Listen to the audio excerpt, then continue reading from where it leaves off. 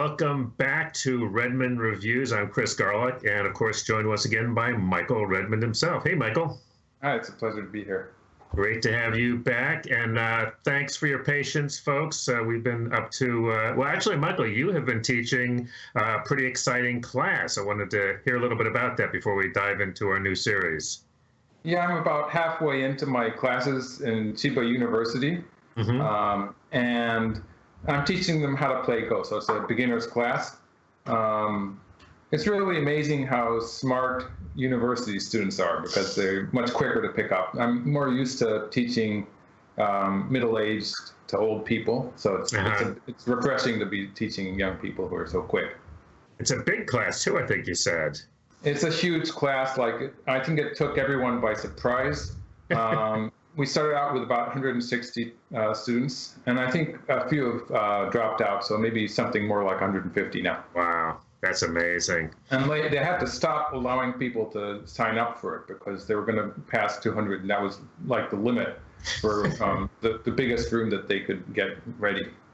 Yeah, well, so, I don't think any of your fans here are the slightest bit surprised by this, Michael. So I think actually all this AI stuff actually made people interested because they have a section where they're studying stuff like computer programming in that school also. Yeah, so that could be part of it. Speaking of which, that's what our new series is going to be. Obviously, we're going to be looking at the AlphaGo versus AlphaGo game. So. Yes. And I know you've been studying them intensely, and we've talked a little bit over the last few weeks. So why don't you sort of set the stage with sort of your general thoughts before we dive into this first game? Sure. Well, I started looking at these games with expectations that maybe I would be seeing some new joseki, something new in the opening. I was really interested to see if it would drift away from the human bias in the first few moves of the game because it's still playing star points and 3-4 points. So that was something I was looking for. Apart from that, like in the Master Series, AlphaGo would be taking a lead early in the game, and then it would be simplifying the game after that. And that's something that top human players do too. So it was a very human tactic or strategy to simplify the game when it knew it was gonna win. Okay. So I was wondering if I'd be seeing stuff like that, and that was a place where I was surprised because actually in these games, the games are very, very complicated, and they get more exciting as the game goes on. So that was something that took me surprise. Of course, I was really interested in what I was calling mistakes in the end game in the Master Series, and I was AlphaGo still does that to a certain extent, but the end games also are much more difficult to pick apart. And so it's a lot more work to try to find mistakes. And I think the mistakes, if there are any mistakes that change the margin, they're probably coming much more early in the game at a point where it's almost impossible for me to find them. Well, this is really, really exciting stuff, and I know folks have been talking about this, so I know we're all excited to jump into this new series. So let's go ahead and take a look at this first AlphaGo game. Yes. Well, I was going to say, actually, I was a bit disappointed in the realm of joseki because it's not coming up with any more complicated josekis. It's actually limited the number of joseki it plays, so it's simplifying the very first parts of the game. But it makes up by complicating the game in the middle game. No, this one just to warn you guys out there, this one gets complicated and it gets even more complicated. But luckily we have you to guide us through here, so. Thank you. Well, yeah, it takes a lot of time for me to work through these games. It's a lot of work, but of course, I'm hoping that I'll be learning from the experience too, all the work I'm putting into it. So now White plays the Kakari against the star point. AlphaGo almost never plays a pincer against this Kakari. Like the most common human move would be to play a pincer now for Black. Sure. Let's see, I have a variation here, yeah.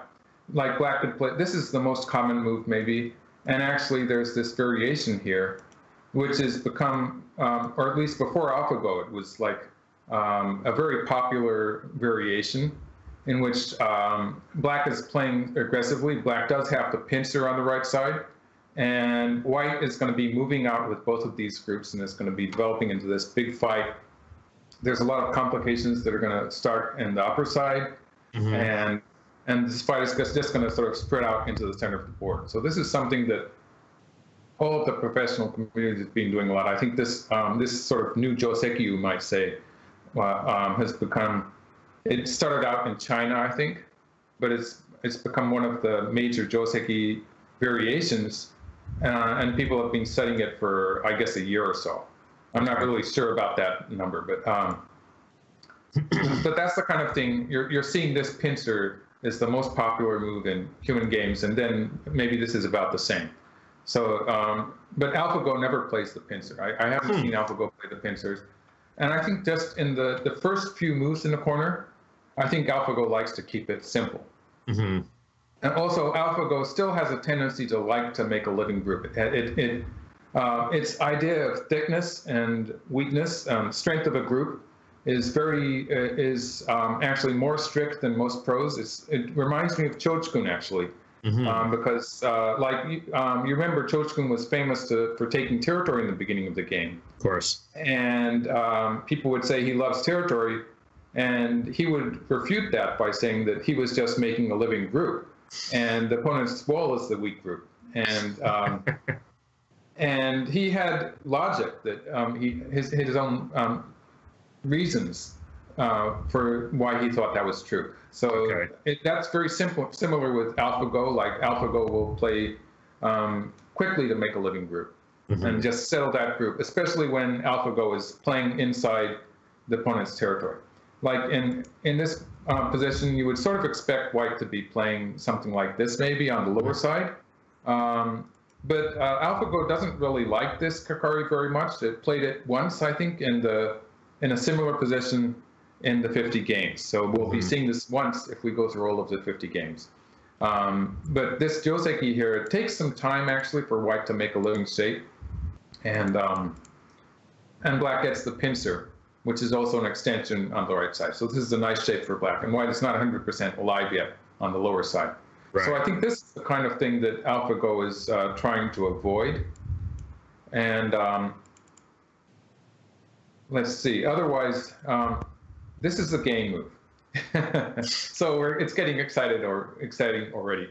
Another move that would be typical of humans would be to extend here, I think, just to make a solid shape on the right side. So this would be actually very feasible. White's making a living group on the right side, and by doing so, it's reducing black's potential on the lower side. Okay. So this is a very pacific way of playing. This looks actually very aggressive or dangerous. I had a question here. No, when I was reviewing the commentary, preparing for this, I mean, when you saw this move, what was your first thought? I mean, well, not this move, actually, the move after that. Okay. I think if I was looking at a human game, I would get the impression that white was just playing around and fooling around with the game. Right.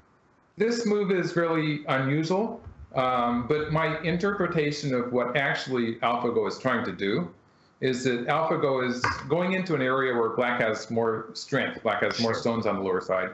AlphaGo wants to either make a living shape as fast as possible, or just to avoid fighting within black's sphere of influence. So in this case, white is trying to curl around to the right side. Let's see if I have a variation in. Oh, I have this one. Like if black plays here, oh, that's the game move. If black plays here, white has the option to do something like this. And just give the lower side to black and make a position on the right side. So this is basically what white is trying to do. And I put an A and a B on the, yeah, you can see that, right? It's as if black started out with a 3-4 point at A and white played a Kakari at B. Okay. And so this way white's being able to switch away to the right side. Now, locally, the position in the lower right corner is supposed to be a bit bad for white, locally, but of course the direction of play is good. So escaping from black's area of strength at the same time as reducing its potential out into the center is one of the goals that AlphaGo has here. And okay, this is the next move. Just going back a bit, if black plays here, this is a point where a human player would be tempted to push on the fourth line to make a kind of a nadare shape. But and this is actually feasible, but I sort of doubt that, like, this would, if black plays here, this would be the nadare, the avalanche joseki. Sure. AlphaGo actually has a very bad record with the avalanche joseki. Like, when it was playing Fan Hui, I think there were about 2 games where it played the large avalanche joseki with Fan Hui, of the 5 games that they've published. And both times, AlphaGo made a mistake in the variation. And Fan Hui had an advantage at that point in the game. Or at least seemed to have an. And then there was a game in the 60 game Master Series in which AlphaGo sort of stumbled into the avalanche joseki and played a new move. And I was really excited because it was a new move, but it turned out that it was just a mistake. Right. Well, not really, but it was a bad position for AlphaGo. Right. So if I was AlphaGo, I would have a phobia about the avalanche joseki now.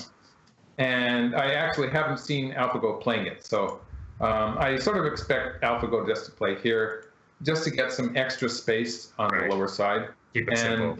Yeah, keep it simple. And actually, if white plays towards the second line now, white's going to have a fairly good base here.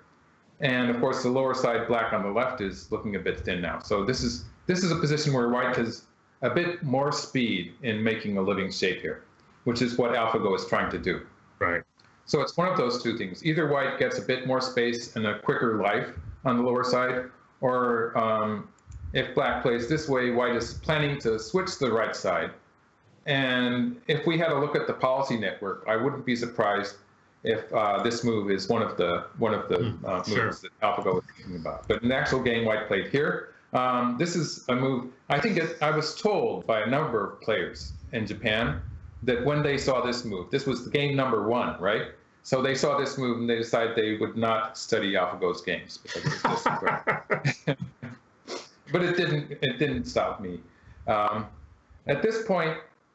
Well, but let me just ask you. So the first move, you thought that if you had just seen that, you'd think somebody was playing around. But why did the other pros have that response to that second move?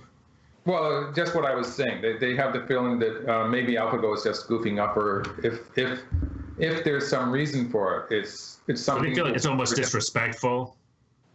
Well, if there's a good reason for this move, it's so difficult that we're going to have trouble figuring it out anyway. So basically, I'm gonna tell you why white played here. Okay. But what I say is just going to be a guess. Okay. Now, I think that basically all of white's strategy here rotates around the idea that white wants to play this move. And so when playing this other attachment first, white is trying to get something just a little bit extra before white plays this move. And that's how it turned out. So it worked really well for white here.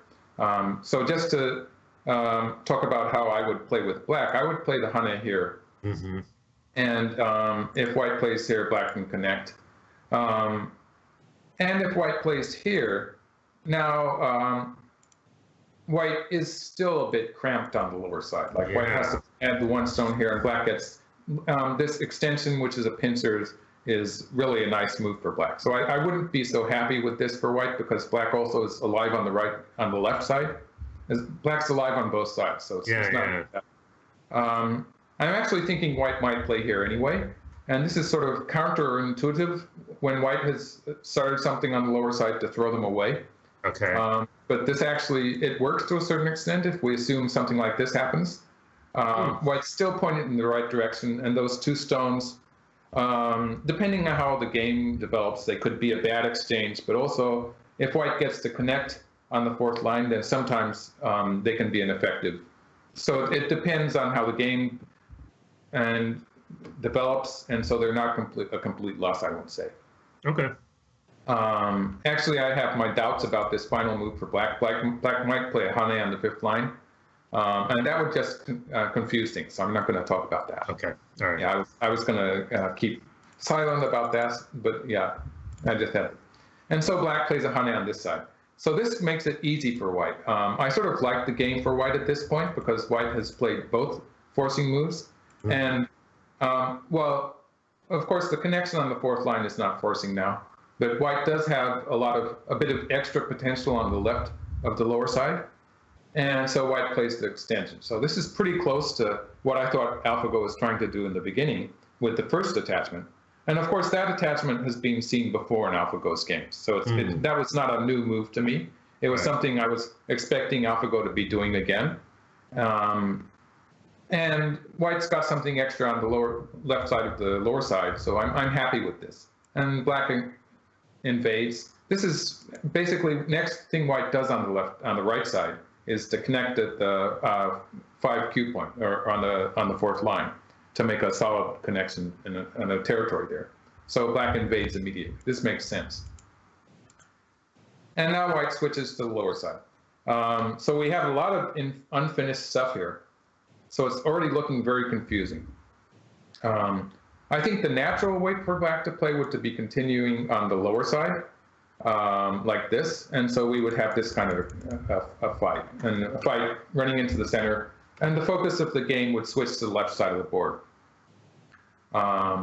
Maybe black didn't choose this because this would make it difficult for black to find a good point of the game to invade the right side and start a fight there, because the fight on the left side is getting more important right now.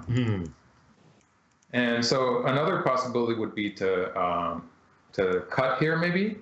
And this would just be a very nice position for white in the lower left. It would be a trade, and you would have this kind of fight. And I put a variation in for that too. In the game, black invaded first, and this is what the Japanese players would be calling Ke Jie, where fighting spirit. Right. But of course, fighting spirit, even when humans use it, it's not just being a tough guy and refusing to answer your opponents. The fact that you're trying to control the flow of the game and create an area where you have an advantage in the fighting. So this is the kind of contest that the players are in at this point.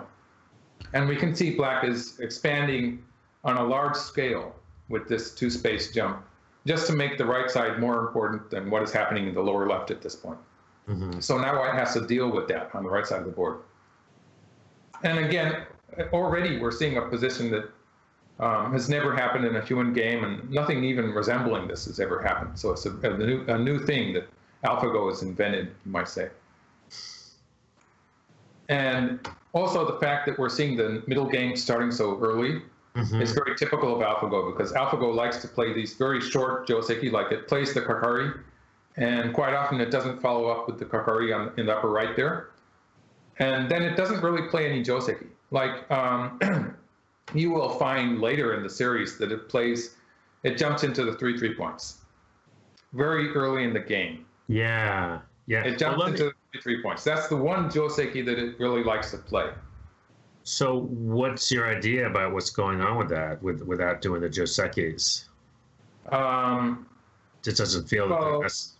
I think that basically AlphaGo seems to have a bad record with complicated josekis, and I think that's just because human players have been studying joseki for, you could say, thousands of years. And at least modern joseki some of them have been around for several hundred years.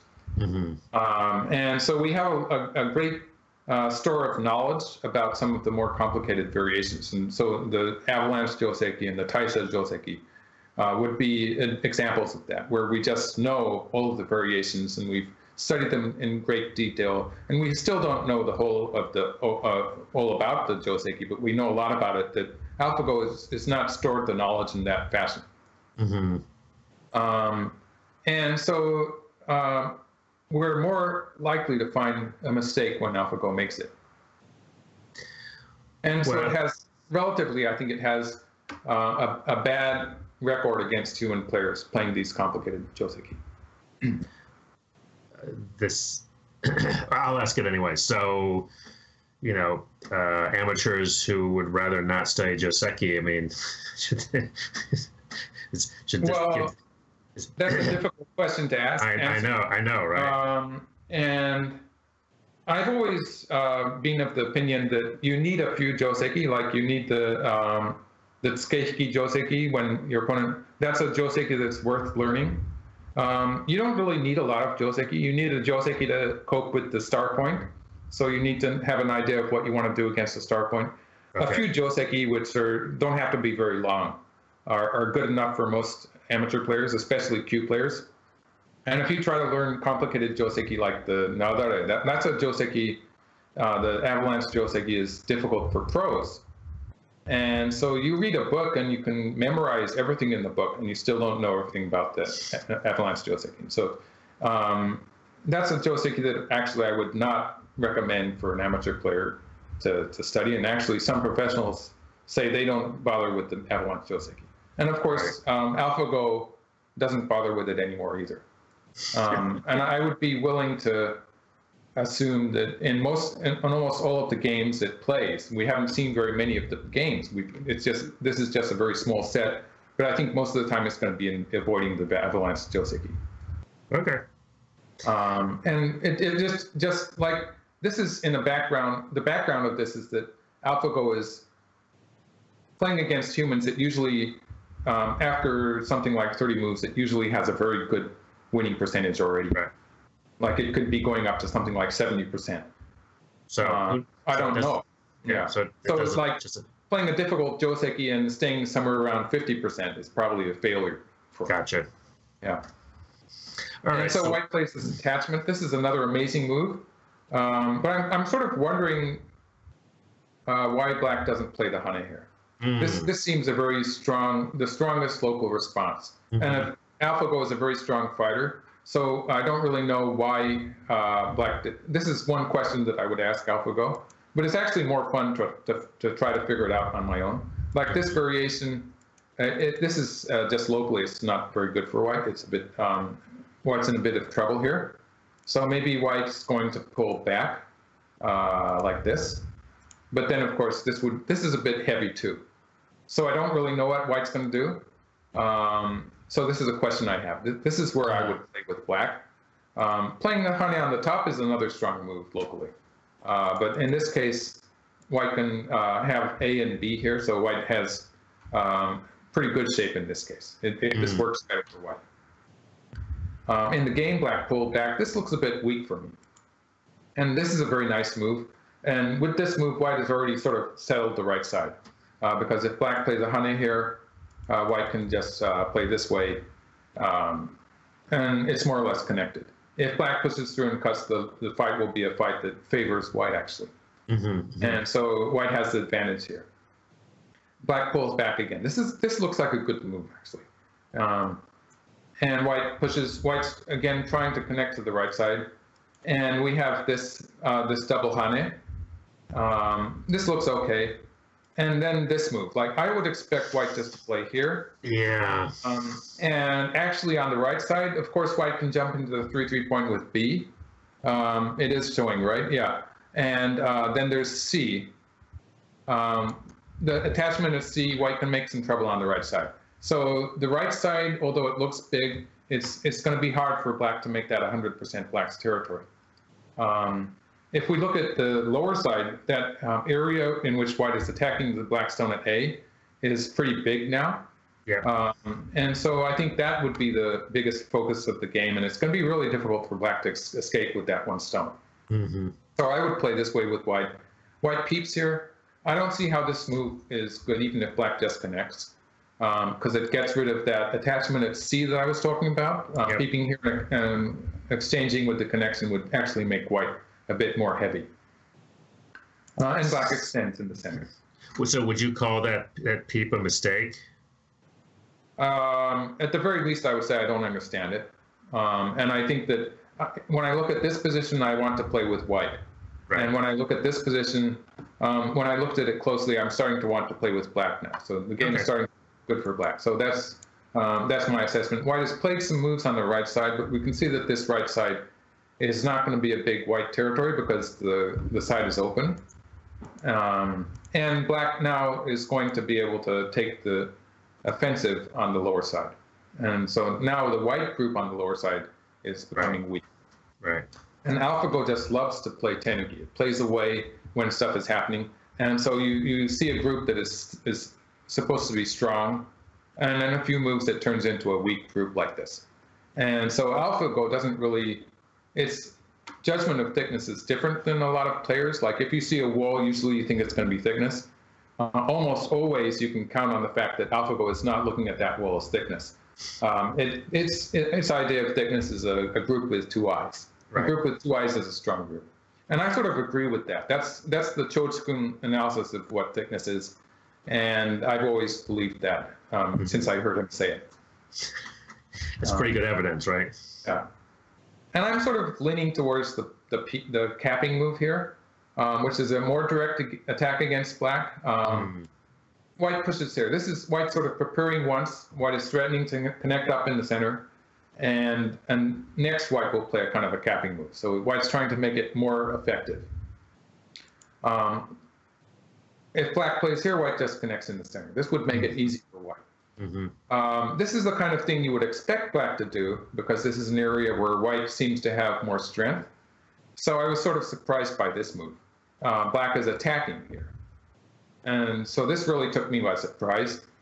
If white plays the safe move, actually, this is going to be better for black. So this is the safe move that white can play. This is a kind of a joseki we have here. Nice shape. Yeah. And black can play the hanetsugi here. The value of this empty triangle here is that it reduces the value of the cut. Right. And so it makes it easier for white to deal with the cut.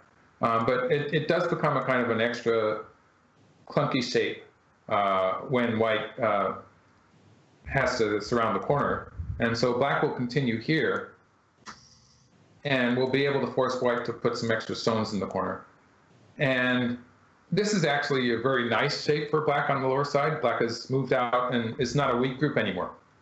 And so this is better than what I was showing you before where black had just jumped out. Black has a nice shape here. And so this is what black is sort of planning to do.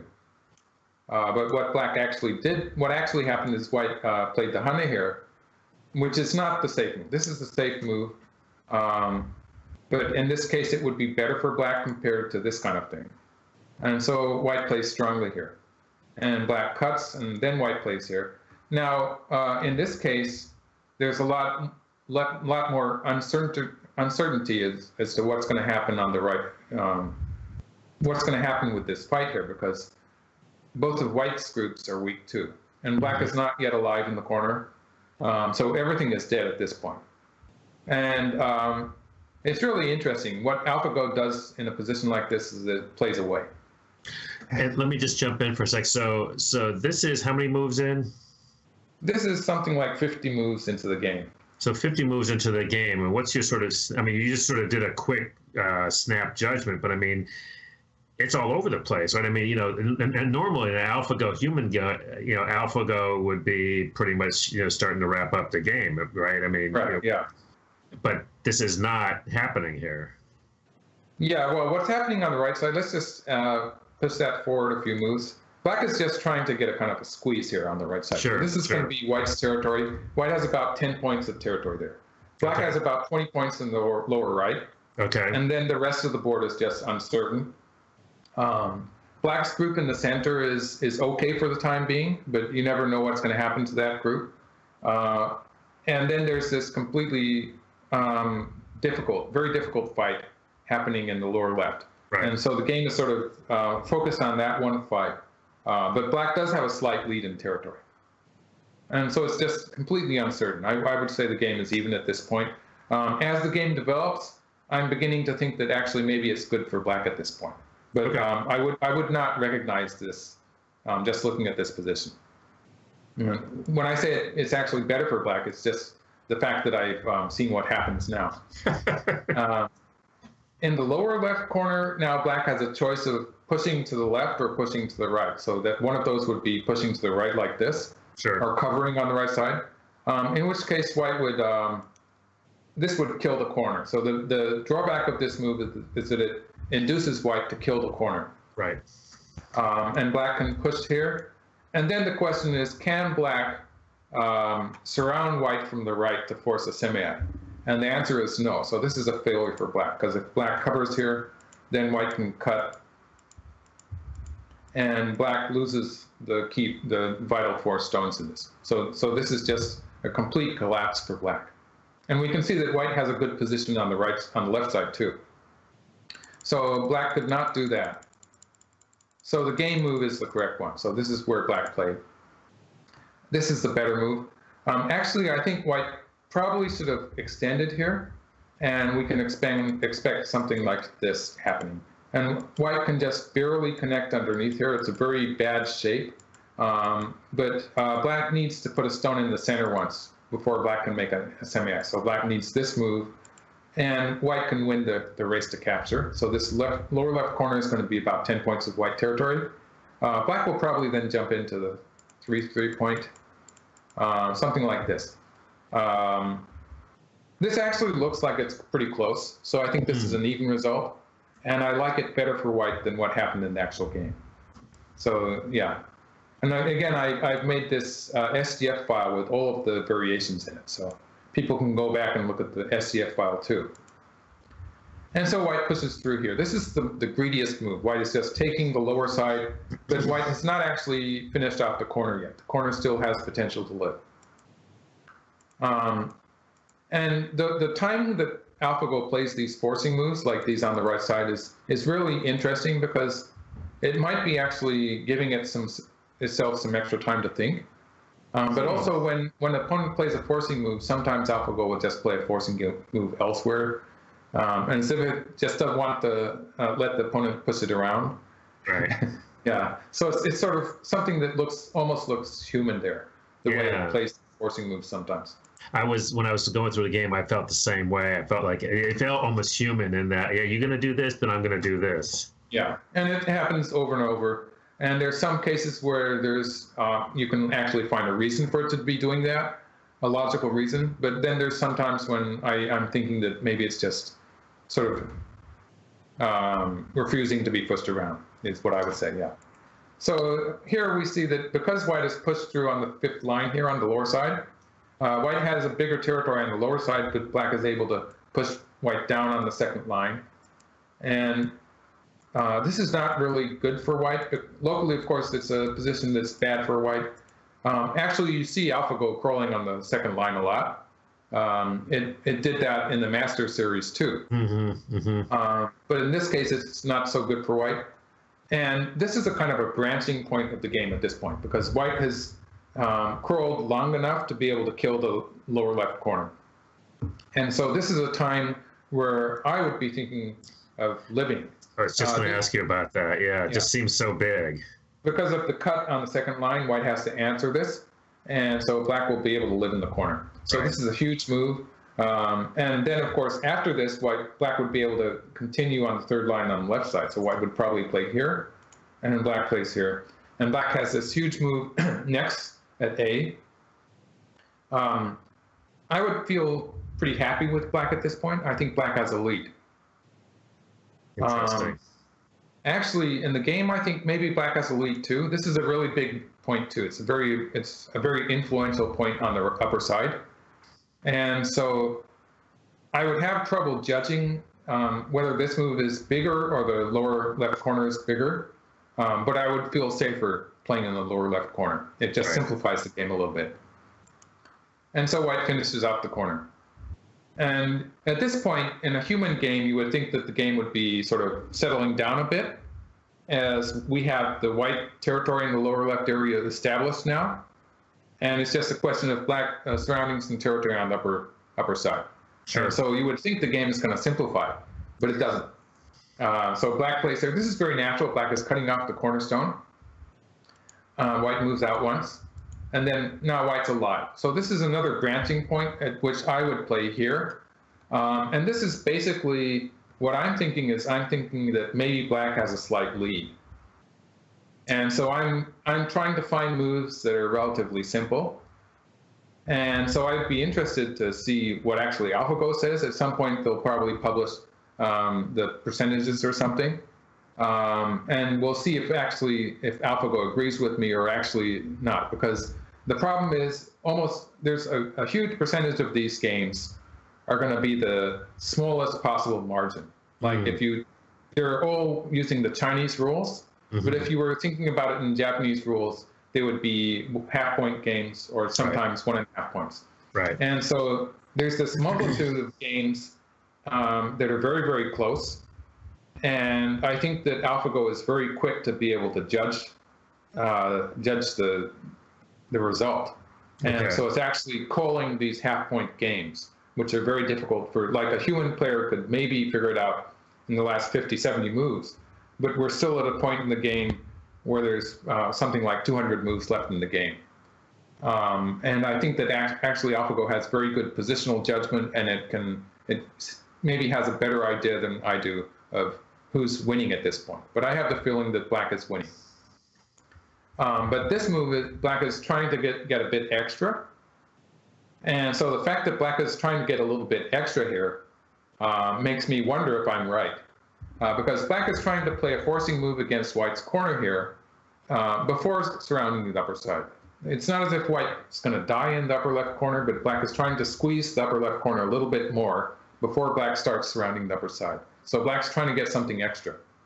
So you're thinking that maybe the judgment is actually that black feels it's a little behind, or that maybe it's closer than it wants?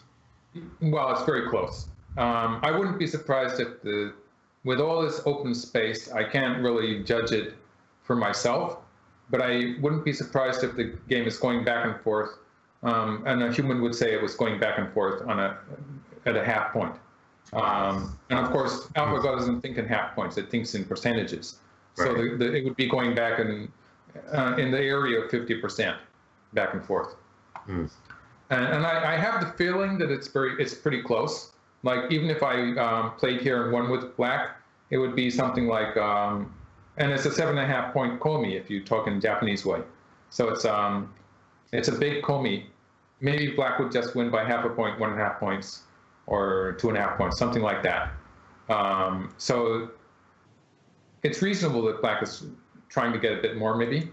And I don't really know exactly how far ahead black is, but it's going to be a relatively small difference. And now also white is not satisfied to play, like playing here would be the safe move. White would easily live in the corner. If black continues here, white has a living shape. So it's no problem for white to play this way.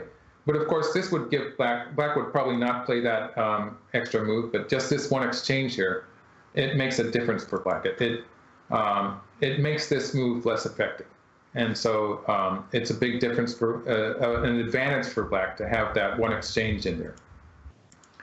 And so white plays here. So both of the players are playing as if they think that it's a position which is maybe in the balance. Right. I still think it looks good for black, but it's definitely not as settled as that variation where I was living in the lower left corner. So now white is not completely alive. Any attempt to live in the corner was going to be painful at least. So white moves out into the center. White plays a hane here. Of course, black cannot cut, because if black cuts, white can peep here and capture the stone. So this would be bad. So black plays a hane. So we have this fight developing in the center. Obviously, with all these black stones in the area, it's going to be tough for white. But then white counterattacks. And, this sort of takes me by surprise, because if we compare the left side black group to white's group in the corner, actually black's group is stronger, partly because it's going to take a lot of doing for white just to cut it off. And also there's the fact that if black plays first on the left side, black's going to win the semi-act. It's just something that I sort of know from experience, that black's going to win this semi-act. And so I'm surprised why white playing so strongly here. But as the game develops, we see some white territory developing on the lower side. So white's actually getting a local profit from this exchange. Yeah, very cool. And this white group looks like it could even be dead. Yeah. Obviously, if there's going to be a fight to capture, if there's going to be a semi, then black's going to win it. Yeah. And so this was like one of the high points of the game for me, this attachment here. So exciting. Because like if white does not play the attachment and plays a more normal move like this, it's going to be fairly difficult for white to make a living shape. It's going to be a bit more painful. But with this exchange, white has two directions. Like if black plays here, now white's going to play here. and white has a slightly better position because to cut white off on the left side, black has to play here anyway. If white plays at that point, white would be able to connect on the second line. So when this happens, white gets a little bit extra in the center. And it's very easy for white to make a living shape with minimal loss. And so this is a success for white. White has 2 eyes, A and B are mi. And black has not captured the 5 white stones in the center. And so black is going to capture 5 stones there. So locally, black's going to get a profit. But the point is, white has played an extra move on the upper side. And also white has gained some territory on the lower side. So white is getting peripheral profit while black gets profit in the immediate fight. So this is very well played by white. So let's go back to the position where white's played attachment. Yeah, so this is an amazing move. And so naturally black pushes through. But now, I don't really understand this attachment, and I don't understand why black did not play on the left. There is a bit of a difference in how the center will continue, but I think it might be better for black to play on the left. So this is an exchange that I haven't really found an explanation for. Yeah, I wondered the same thing. The only thing is that they do have a beautiful symmetry, the attachments on both sides. Oh yeah, yeah. Mm-hmm. And then this is attachment underneath. This is the vital point. This is the key move, because black cannot, just because of that move on the 4th line that white played here, this move, now it works. So that this exchange here was actually asking if black is going to connect on the left. If black connects on the left, white can do this. Is black going to connect on the right? If black connects on the right, white's going to do this. Right. And with this, white can connect on the, we'll see that happening. This is really amazing. This looks so weird, and it works. Because if black pushes through, then yeah. The shape looks so strange, but it's actually working. And you can see this. Yeah. Black also has to worry about that cut in the center on the 5th line. And so black cannot play very strongly here. So white can connect on the second line. And instead of playing this way, black chose just to connect, getting some extra points in the center, and also playing these forcing moves from the corner is a profit for black. So black chose this course of action and took the 5 stones. So locally, black has gained something like 20 points here. And you can see that white is going to be connecting on the 1st line. So white's territory there is pretty non-existent. But meanwhile, white has gained something on the lower side and is now going to play this move on the upper side. Right, right. And so, although black has been attacking throughout this whole fight, the end result is pretty even. And it's amazing how the game is in the balance after all this fighting. And I think it's going to be, at this point, I'm thinking it's going to be a half-point difference. Wow. And look, it's only 125 games into the game, moves into the game. Right. Like there's going to be at least 100 moves. And so there's no way I can really get a correct end game at this point. I could not, do not have confidence that I could correctly play the end game or even set up a correct end game. It would take a lot of work, and I could get it wrong anyway. But I think already AlphaGo has a pretty good idea of what it's going to do. And as far as I can tell, the game is in the balance throughout the rest of the end game. It's like a knife's edge. I mean, even up until now has been the same. As you pointed out, I think 25 moves ago, it was a point at which you would normally start to see things wrap up, and instead all hell sort of breaks loose. Yeah. Right? Right, yeah. And that's still going to happen. So this is actually one of the simpler games. And now... Buckle your seatbelts, folks. It's going to be a bumpy ride. Yeah. And I still sort of have the idea that black should be able to win, but it could be it could have been a preconception, because I had a lot of trouble finding a variation in which that actually happens. Interesting. And also, I was talking about how AlphaGo backs up in the end game. I still suspect it could be happening, but as I was saying, it's so complicated that I'm really having a lot of trouble finding any moves to point to. When you say backs up, you mean doesn't necessarily play the most optimal when it's winning anyway. Right. When it's winning anyway, I think that it plays moves that reduce the winning margin, Right. And in some of the games, I might actually be showing you moves like that. Okay. But in the final stages of the game, a human professional is very good at, can actually play a perfect end game almost always. Like if we're talking just about the final 50 moves. And so that's a point in the game where I was actually seeing that happen in the Master Series.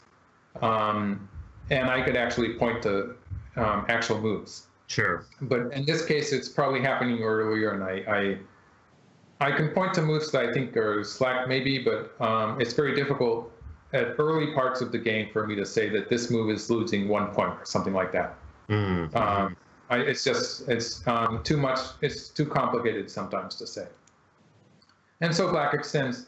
This is a nice move. Black is with the Kosumi on the second line there. That it looks a bit of a loose shape, but actually black has a living position already. So this is nice. And white plays the attachment. I have the feeling that black should probably just play here. But when I actually worked this end game out, it looked like it was going to be another half-point game. Like white's probably going to play here and then just cover. And black's corner is well, it's a lie. White's probably going to play some forcing moves like this. Something like this. This is what I would play if I was playing for both of the players, maybe. And I tried to work out the end game, but like it's pretty close to 100 moves, and so it's a very difficult end game for me to finish. So I just sort of I left it here. I didn't leave it there, but I just sort of discarded all of my attempts. So I'm going back to the game now. Discretion is a better part of valor sometimes, Michael. Yeah. And so now this is really sharp for white. White is switching to the upper side. And now this move that white played earlier in the game is coming in. This is really hitting a weak point in black's shape. Like if white plays a hane underneath on the second line, then the corner group is going to die. So black has to be careful. Black has to keep on answering here. So white sort of gets the momentum to live on the upper side. So white scooped out the whole upper side here. It looks like it's a great victory for white locally. Yeah. But actually, it turns out that black has gained a little bit in the center and in the upper right corner. And it still seems to be a very close game. And so I guess that it was just an even trade. And white, this serious is calculating. It's really very, very difficult to evaluate these games. We're still at move 150, and there's still more than 100 moves left in the game. And AlphaGo actually plays a lot of codes towards the end. So, like the people at Deepmind were saying that after Sedol played that amazing move in Game 4 of that series, they decided that AlphaGo had to be trained in a way, you might say, to be able to handle complicated positions like that. And so Fan Hui came up with these middle game problems, whole board problems, which were extremely complicated. And he would feed these problems to AlphaGo and have AlphaGo solve them. And of course, the Sedol Game 4 was one of those problems, but similar, very complicated problems. And by doing that, it actually gave AlphaGo a kind of a set of data for these complicated games, which gave it, I guess it gave the value net and the profile net, and policy nets, networks, some biases that could handle these complicated positions. And so that's the story that the AlphaGo, the Deepmind people were telling in China. And I think they maybe actually have overdone it, because now AlphaGo just loves these complicated positions, and it sort of just goes into them. And sometimes it seems to be making the game more complicated than it needs to. Just because it has all this training, and so it has this fairly large data set full of complicated games. And maybe it's sort of thinking that these games that would be sort of bewildering, very difficult for humans to understand, maybe it's thinking that they're more normal than I see what you mean. Yeah. Has so many games to study with, and so it's changed AlphaGo's style, you might say. Mm-hmm. And there's also the fact that the games are so close makes it's trying to do better. It's not trying to simplify the game anymore, so that could be part of it. Mm. And so black is trying to make some trouble in the lower left corner here. And actually this filling the dame here, it makes a big difference in black's territory because white could push through at the same point. Let's just put that one in.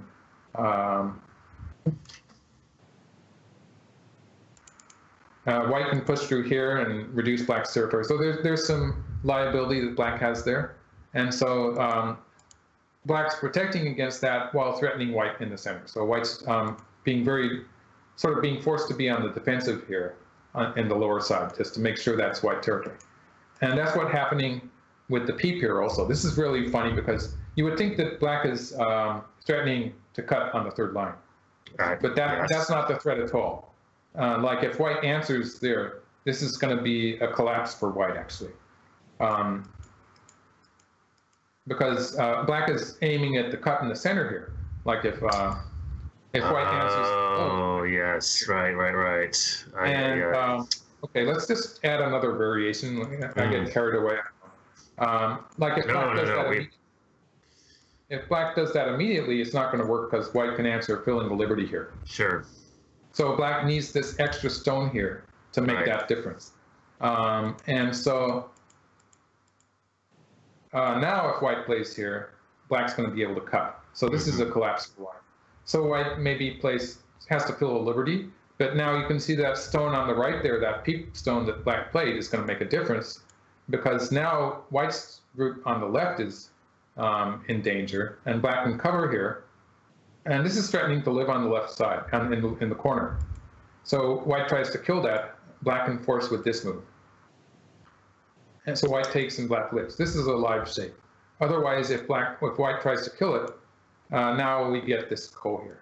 And so just the fact that black could play that Atari on the second line at G2, it allowed black to get this ko. So this is amazing. It's something that even a professional like myself, it doesn't spring to mind immediately. But this is what AlphaGo was threatening with the peep. Oh, sorry, I jumped ahead a little bit.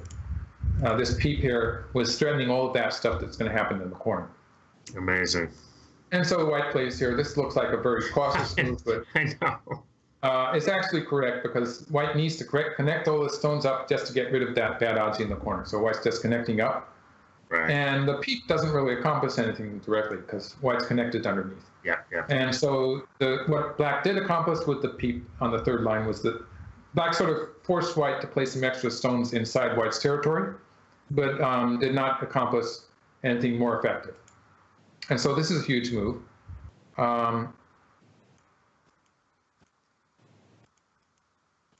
Yeah, and this is a point of the game where I still have a lot of trouble counting it. I think it still could be about 100 moves.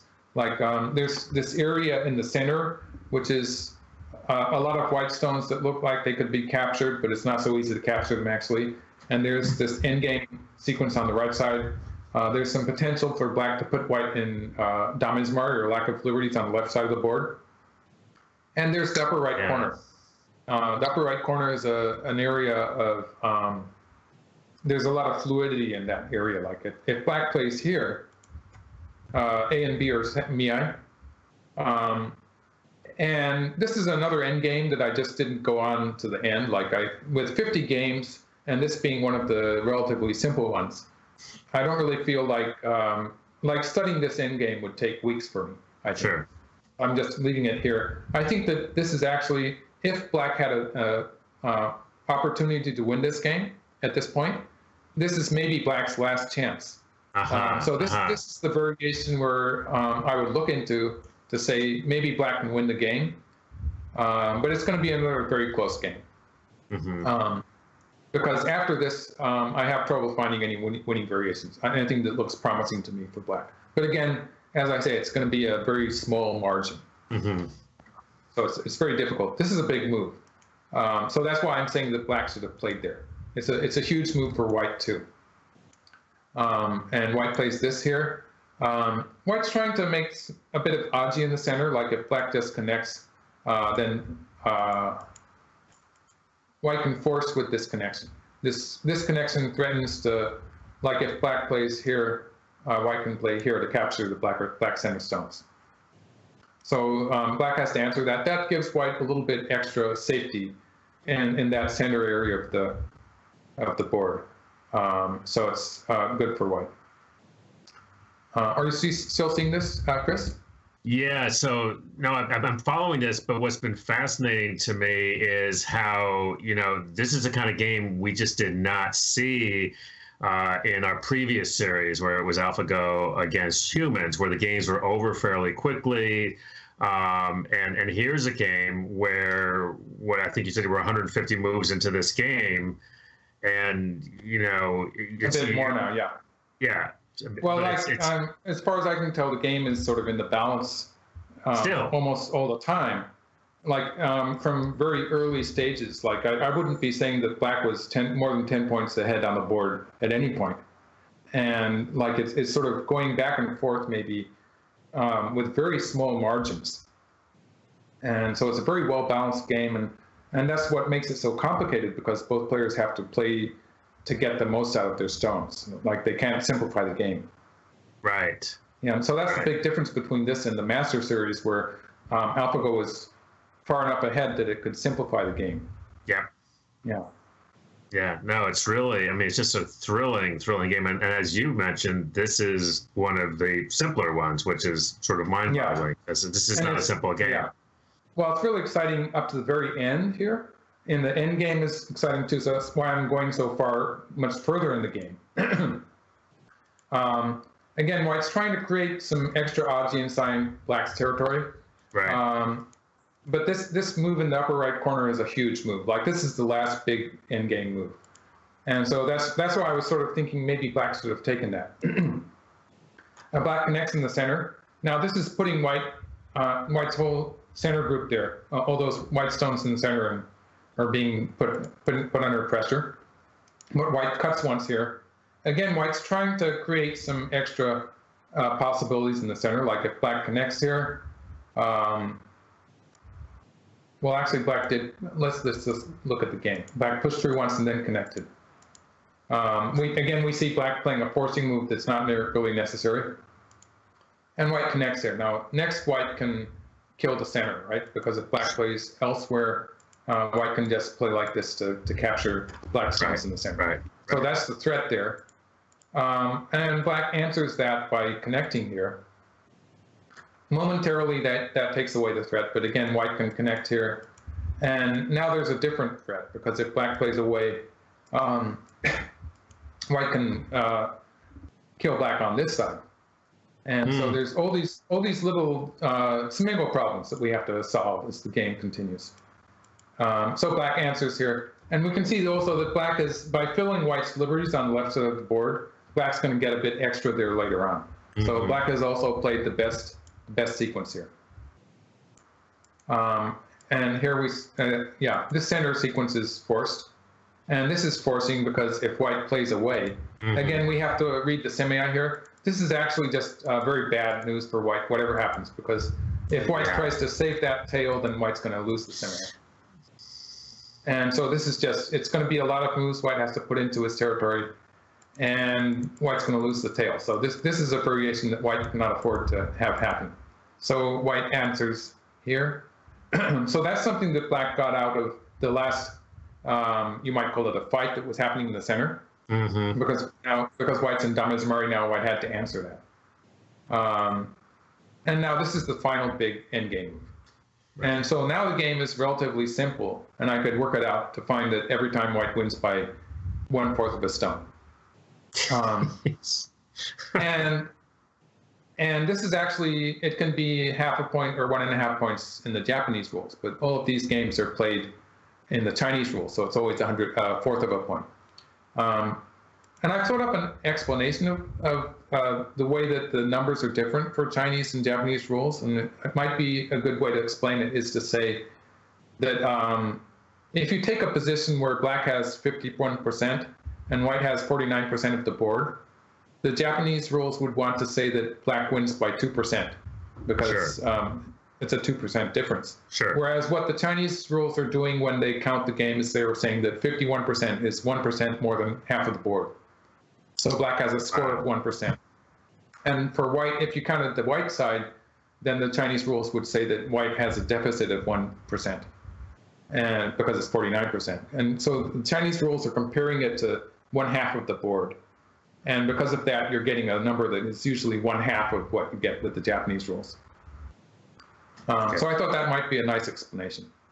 Okay, but so there's a lot of folks out there that are really interested in the rules, and that's a good explanation. So well, it almost never changes the result, right. the win-loss result. But there is the fact that you're doing that and you're getting half-size numbers. It means that the Chinese number encompasses 2 results for black, for the Japanese rules, that is. And so, right. So you sometimes get an even number or an odd number for the Japanese rules.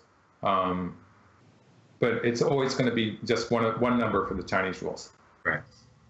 Which is why some people prefer the Chinese rules. There's some logic there. It's the reason they only count one side is because it's a bit cumbersome to count. Yeah. Right. and this, I just want to show you what this throw in here. This move looks a bit strange, right?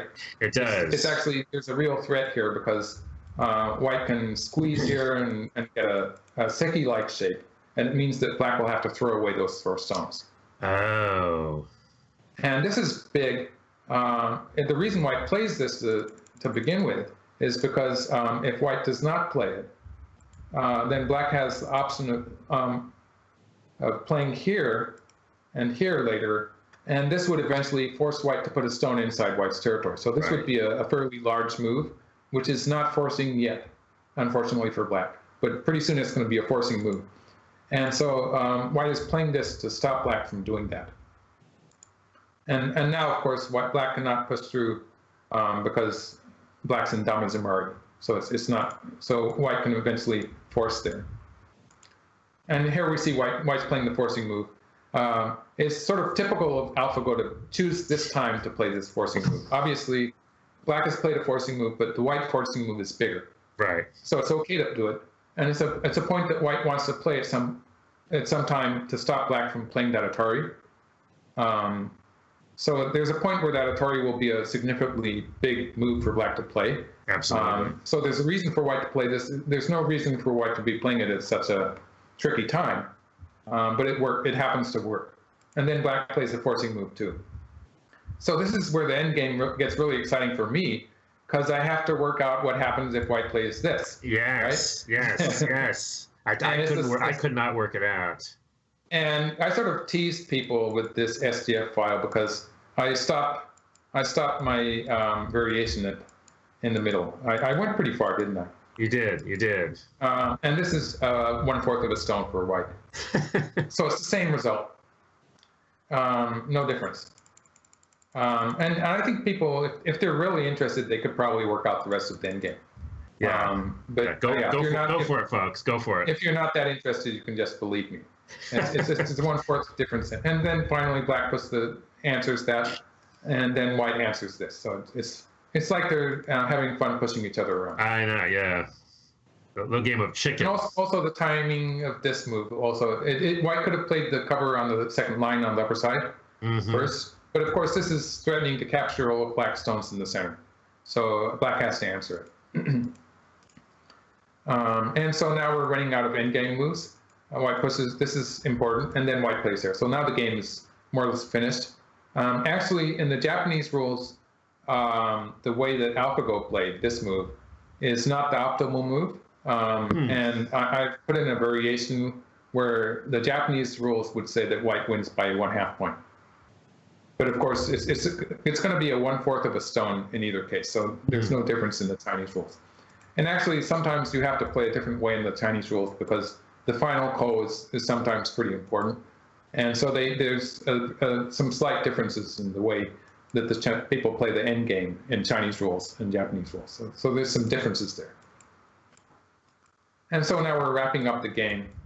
And it's interesting because AlphaGo never finishes these games. Like, there's still a few points to play. I've marked a point on the first line on the lower side. I'm saying that black played this strange move on the first line here, which looks like it loses a point, but actually it's creating this forcing move on the first line. So it's as if black had played a. Oh, I see. It's a 2 point. It's a what they call a 2 point endgame move. It's the same size. Right. Or a 1 point forcing move. And so it actually doesn't lose any points. And so at this point, we have some points left. There's some endgame moves on the right side of the board, and there's this move I've marked on the lower side, and then there's a Hanetsugi on the upper side. Mm-hmm. So it would be very easy to finish the endgame. But if I edited the endgame now, I would probably be changing the game sequence, so I won't do that. Okay. But it's going to be a 1/4 stone win for white. And so this is where black resigned. Amazing. It's just so, and just in that what you were just showing us there, that last little flutter, where they threaten on this side, I'll threaten on this side, and I'm thinking, oh yeah, so that stuff, yeah. You got to calculate this and try and figure out. So thank you for doing that for oh yeah, it was a lot of work. It was fun though, and the way AlphaGo does that. And was doing stuff like that even in the Master Series when it was winning anyway. It's sort of confusing because it doesn't seem to be simplifying the game. It actually seems, to me, it seems to be complicating the game. That's the feeling that I got too. And it certainly makes my job a lot more difficult. But more fun for us, so we appreciate it. Just a couple quick questions before we wrap up. I mean, you've been studying these games. You've also been teaching. I assume that you've been playing as well. Or I mean, I guess my question is, how are you seeing this affecting either your play or your teaching or just the way you're thinking about Go? And we can talk more about that next time too, but I just want to get your thoughts. Well, I think still at this point it's the Master Series that's having a big effect on the way I play my opening. Okay. And I'm getting to the point where I think maybe I've digested these games to the point, like I've been looking at all 50 games, and I have gotten to a certain point of understanding for maybe the first 20 to 30.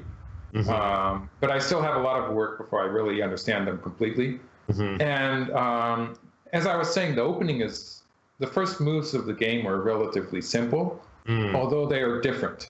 Like AlphaGo has just sort of invented a whole new opening theory. And it doesn't have complicated joseki in it.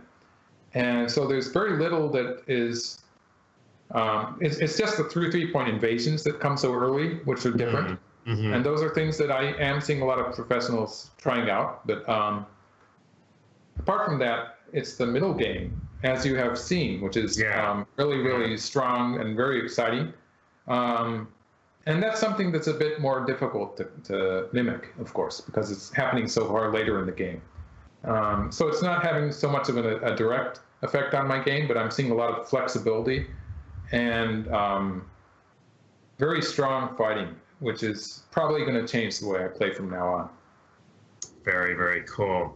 Well, it's a very, I think, auspicious beginning for the new series. So I think it's very exciting, and I'll be interested to see, of course, viewers' response. But I'm also just thrilled to see more of these games play out. As you say, they're going to be even more exciting and more complicated. So I'll be saying this a lot, but thank you for doing all this heavy lifting, because this is.